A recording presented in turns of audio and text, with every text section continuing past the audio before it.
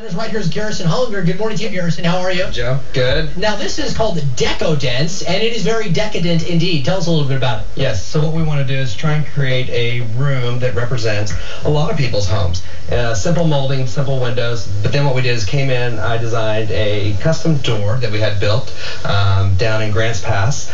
The floors are a custom floor. They're hickory with a white varnish on them. I want to ask you about this piece because I thought this was really interesting. This is like the most high-back sofa I've ever seen. But you said it's actually can be turned into a bed as well? Right. I thought, we're dealing with a small room. What if you have a small room and you got to move? So instead of just a settee, this can now become a queen-size headboard.